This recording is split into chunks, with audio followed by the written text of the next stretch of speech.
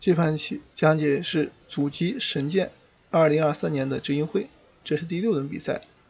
赵鑫鑫呀，这次排在第10名，陈富杰是第7名。那么他没有出现啊，有一定原因是跟陈富杰有关。开局是走了中炮，对战的是骑马。红方出车以后，黑方形成屏风马阵型。这儿红方呢走了一个我们都没有想到的招法，巡河车。这个棋黑的没有挺足，他走到河口是要干什么呢？他是希望你去腰对，将来给你换掉简化局势。黑方他不愿意对此进7卒。这儿的意图在于等你去冲3兵，冲掉你一吃他强上马，你再吃的话马上就平炮7一个马，打底向对杀。一旦选择弃子的话，这个棋就很凶了。红方他不敢他选择招法是兵五进，避免中飞刀。这儿的话希望你补士象他盘头马猛攻你。黑方这个棋走得很强硬车进1，你冲兵他可以补士，暂时是没用处的。红方的话就先跳左马，试图把车拿出来。黑方这边就先出车，红方平炮之后黑方点过来，红方这时候出车吃黑方的炮，黑方一平就避开了。到这儿的话，这个棋你还不能强行去点，否则的话他将来回马一打你反架中炮，反客为主了。那红方继续去冲就趁着你不能架中炮欺负你。黑方倒也不怕，他先补士，你要再冲的话他顺势上马，所以红方没有必要帮对方走棋，他选择招法是先上自己的马。黑方决定把它吃掉以绝后患。红方到这儿的话也是把它打掉，那么黑方走的是马3进5。红方这儿的话选择炮打出去，黑方就架冲炮。这个时候红方是先把对方这个马给打了，并没有去打对方的炮。为什么呢？因为你把这个炮对掉的话，可以把对方炮引过来，这样的话会引火烧身吃完之后这儿踩掉也可以，对方一打踩着炮一退再上马，可以先弃后取，也是黑方反先。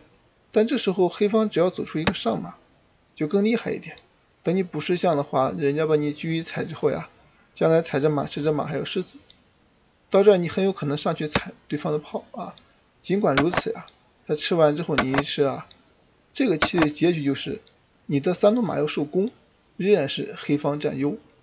所以的话这个棋红的不能引火烧身陈富杰选择是炮打掉马。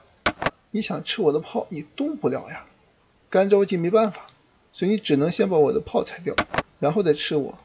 那你还没吃我先把你吃了。双方到这儿形成了交换，换完之后呢，对方这个车炮被牵住脱根了你要再退回生根的话就浪费了部署，所以他选择先飞左象不着急。现在到红方走棋他冲了个兵，那黑方这个棋他顺手就脱身了，给你吃个炮，你只要敢吃，这个车就点到这个视角的位置这边吃着马，这边吃着马。关键你这个马前进无路非常尴尬被他吃完之后，这个马还要受攻，这就是黑方的先弃后取你要回来看的话，上马再踹你所以这个棋红方不敢去吃炮，他选择招法是先点了一步车。那这里黑方就把炮先行保住找机会再往里点，反正你也跑不了。红方这个时候他也不跑车往中间一放，就直接看住这个马了。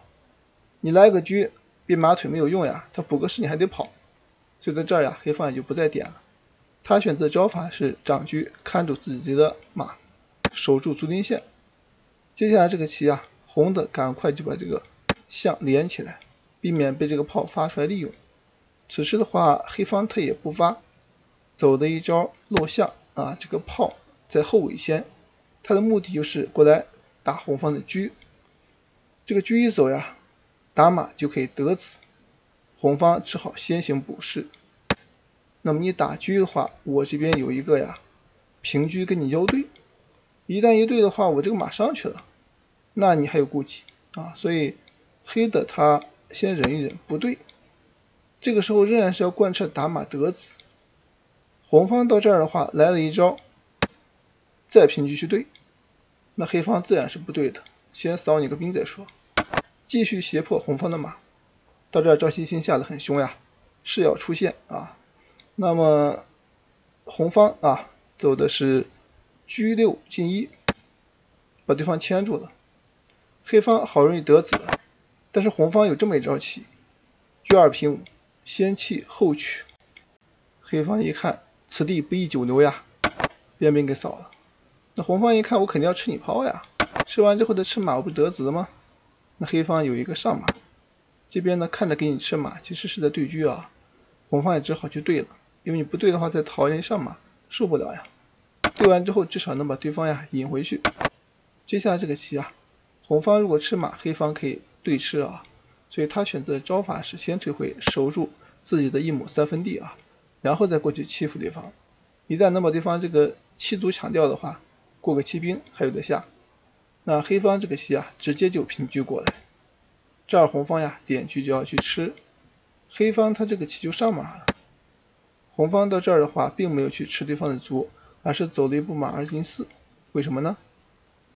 因为这个棋你急于去吃，他这个马上来窝巢，你要受攻，所以的话他不愿意受攻啊，就先走这招棋。到这儿的话，双方就议和了，因为黑方这时候势必要把这个兵吃掉，而红方呢肯定想边卒扫掉吃马，再把对方卒吃掉，黑方也只好往里跳。刚才说到你要先吃这个卒，人家一将你要受攻的，所以红方为了不受罪啊，简单给他一踩，你非吃马不可，然后我再把你的卒吃掉。双方呢都是车兵对车兵，那这样一个结果呀，谁也赢不到谁。